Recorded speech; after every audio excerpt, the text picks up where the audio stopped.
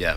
Or that one time our dickhead stepdad thought it'd be a hot idea to raise a pig, but didn't know word one about taking care of animals, and wouldn't listen to anyone who did, and so the thing was always escaping from its pen and rooting up the garden and teaching my dog how to root and snort too, which was cute, but not necessarily helpful. Or how dickhead always had to wrestle the pig to get it back in its pen, and by the end they'd both be caked in shit and bloodied and bruised, and dickhead always acted like he'd taken that hill, but the pig every time eventually got loose again. So who was really the king?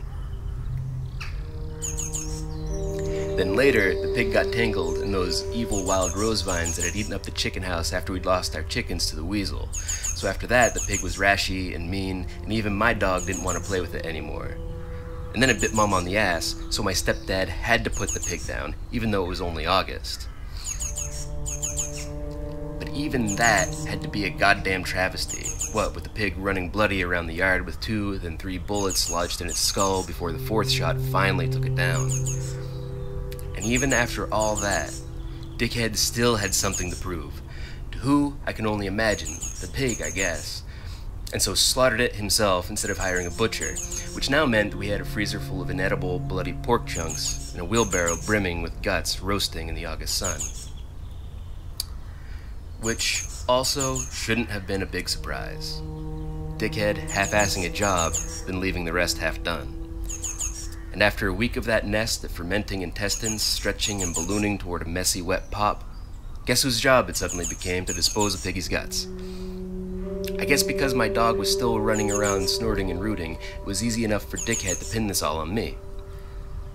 So here I am on a Sunday afternoon, all of 8 or maybe 9 years old and spindly as the straw in a worn-out broom, trying to steady a wheelbarrow with a flat tire downhill toward the compost pile, and doing my best not to breathe with all these metallic green flies streaming off the guts in a haze of stink you could literally see.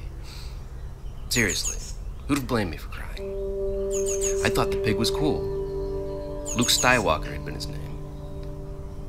So when the flat tire fetched on a piece of garbage in the grass and the whole wheelbarrow tipped over, dumping ripe guts all over the lawn like the worst kind of nightmare, I didn't feel scared so much as relieved. I'd done everything I could. And now, one last time, the stubborn ghost of Skywalker was free. I mean, that's bullshit. I was probably a little bit scared, because I called for my dog and we hid in the woods playing make-believe pony show until long after supper time had come and gone. I knew I was going to catch heat for this, but man, I was bound to catch heat for something anyway. I guess I was just hoping it'd be different this time. Dickhead and the pig had loved to wrestle, and here I'd rigged a match Dickhead could actually win. This time, he'd wrangle that sucker right where it belonged, dragging 30 feet of intestines and sour liver and lungs to the compost pile, where wild animals were sure to dig them up anyway and strew them around the yard, but whatever. He'd fight the fight and stand tall in the end, caked in shit and bloodied in victory. You can thank me any day now, dickhead.